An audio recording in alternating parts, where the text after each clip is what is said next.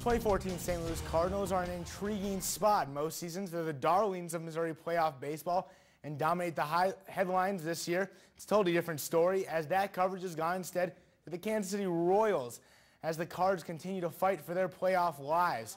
John Lackey getting the start for the Birds tonight against the Dodgers. 5-0 at Busch Stadium. Great at home so far. Top first, 0-0. Lackey in the jam. Runner on third. One out, but he gets Adrian Gonzalez to pop out.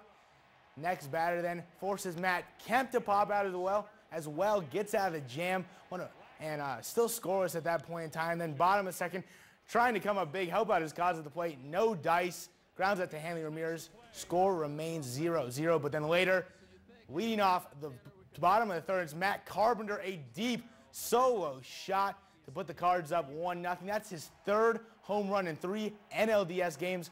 It's currently 1-0 still in the 4th inning.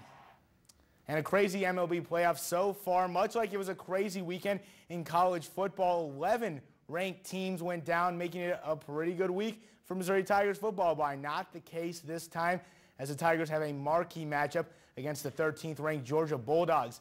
This game will provide a big test for the sometimes porous Missouri defense, which has given up just over 149 rushing yards per game, as they face off against a UGA run game that averages a shade under, get this, 289 yards per game. And spearheading this attack, Heisman Trophy candidate Todd Gurley, who has only rushed for less than 100 yards once this season. That came during a 66-0 win over Troy, in which he only carried the ball 6 times, still averaged over 12 yards a carry. Today at Media Day, players and coaches talked about facing the star Bulldogs running back. I have not seen everybody play in the country, but I can't imagine another back being better than he is. I ain't never played a back like Todd Gurley. I say back when we played against Eddie Lacy a few years ago, but Todd Gurley, he in the zone on his own. He on a different level. God didn't make too many people like that, so he's kind of a special guy.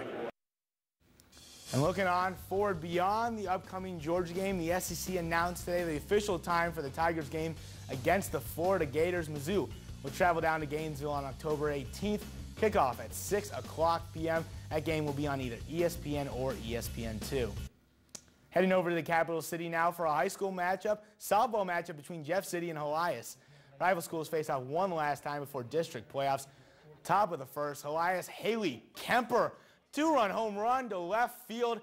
Helias takes an early 2-0 lead. Deep shot there for Kemper, but then big play of the night comes on Jefferson City side. Bottom of the third, senior Darby Brundage, grand slam over the wall. You don't see that too many times anywhere.